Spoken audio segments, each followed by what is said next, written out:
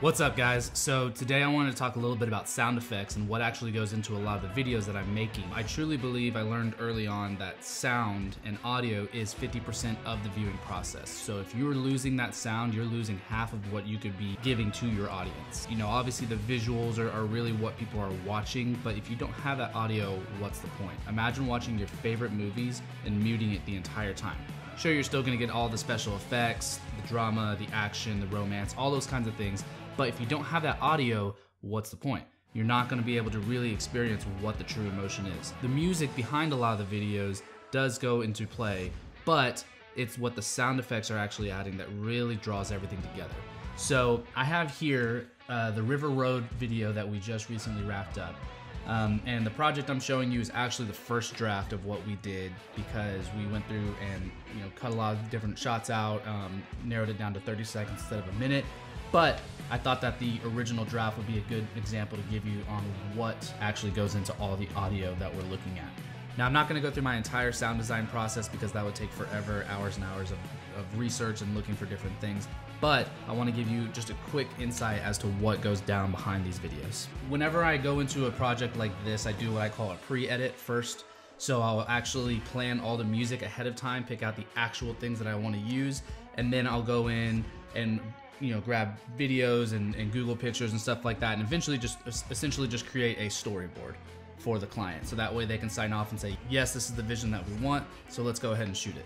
I like to be very efficient on my actual shoot day, so I'm not wasting their time, I'm not wasting my time. I want to know every single shot and get extra shots. The one thing that is really difficult to do though on set is to capture every single sound effect. And sometimes even when you do capture the sound effect, it's not as convincing or it's not as grand as something I would want in the video.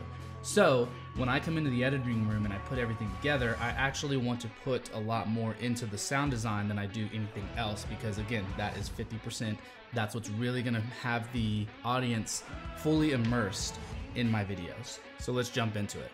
So taking a look at this video, the whole concept was a group of people that just really suck at trying to get to the river and go floating.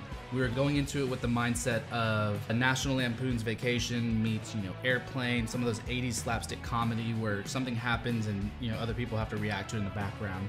And so if you really watch the video, there's a lot of things happening in almost every scene. There's always something funny or weird. And so it's interesting to try to capture all those sounds, or just think about, what sounds would that make? So first and foremost, I'm gonna go ahead and show you the full video with music and sound design. And then what we're gonna do is go back, take the music out. I'm gonna show you the sound design, play the sound design, and then put the music back in and see how much it really changes for you. All right, so here's the full final product video.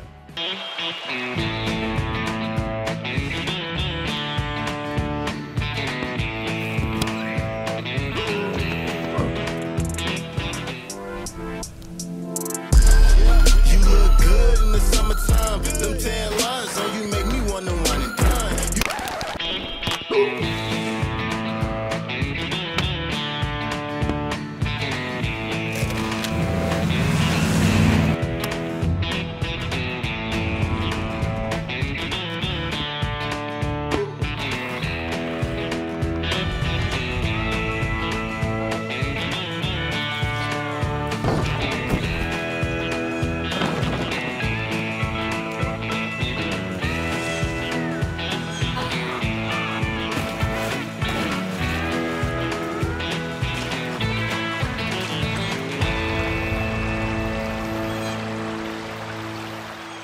I'm curious as to how much actual sound design you heard. There's some things that I know for a fact that you heard, but there's some things that are a little more subtle that you probably might not have heard of, but at the same time, if they were not in the video, it would change the whole concept of the video.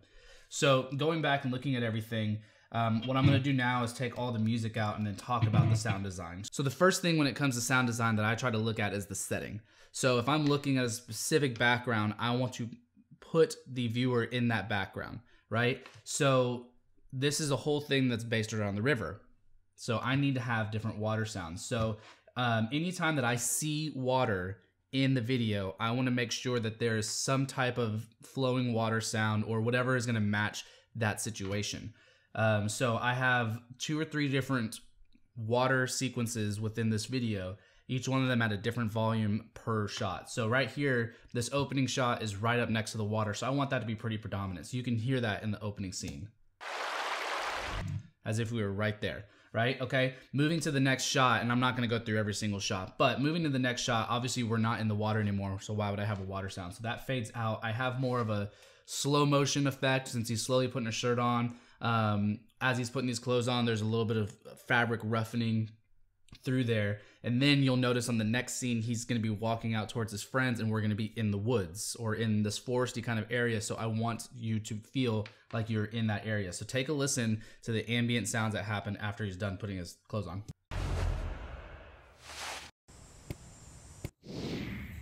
You know, so every single action needs to have an effect. How loud that effect is just depends on how close the camera is, what I want to actually be heard, and what I want to just be surrounding noise. So some shots you'll have a little more focus on that sound effect since that's kind of the gag at the moment, and some it's just a really subtle, like his footsteps or a couple other things that you'll see within the video.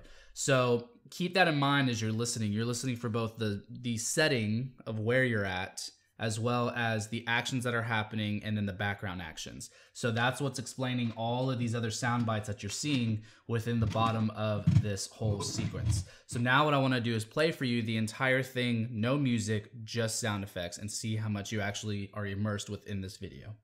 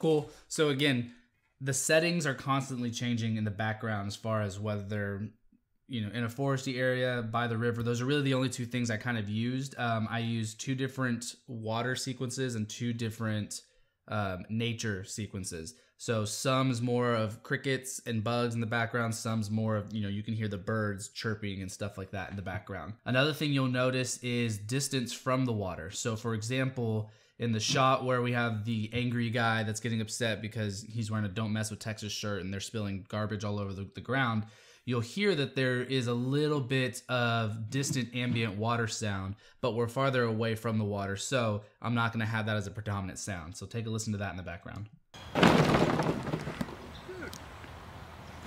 It's very faint, but it's there. And then as we are actually in the water, and this was fun to shoot standing in freezing cold water, but as we're in the water, it gets a little bit louder, but as we get more and more into the river, you'll notice that the actual water effect is getting louder and louder.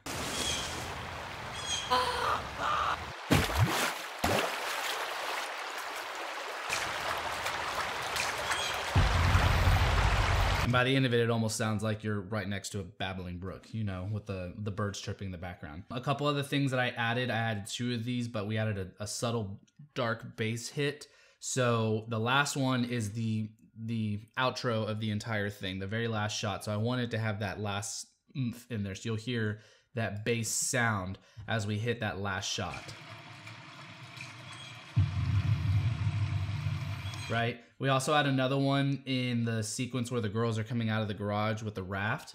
The music's a little bit more upbeat because it's kind of a beast mode looking moment for the girl. So I just wanted to add that extra oomph to it.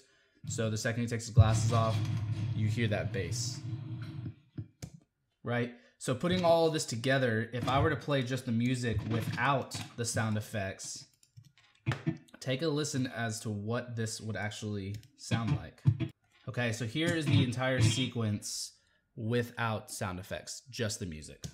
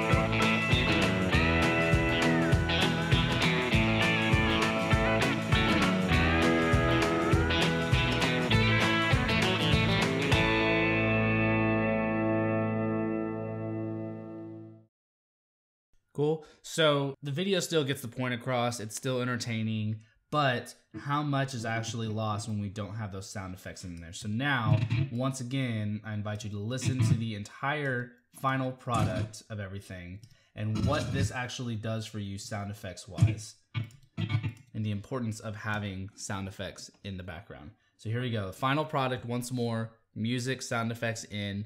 Now that you know and you see and you're aware of some of the things that I like to do when it comes to the sound effects, let's see how that actually affects what you're listening to. You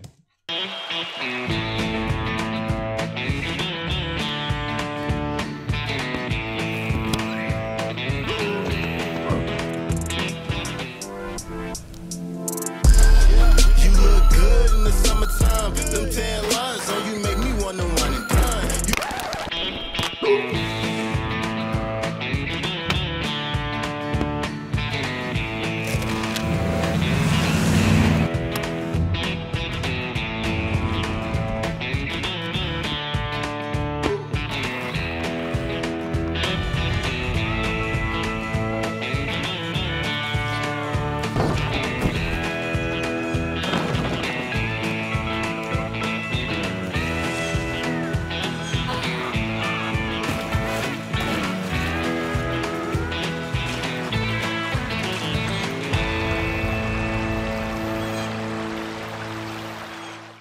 Cool.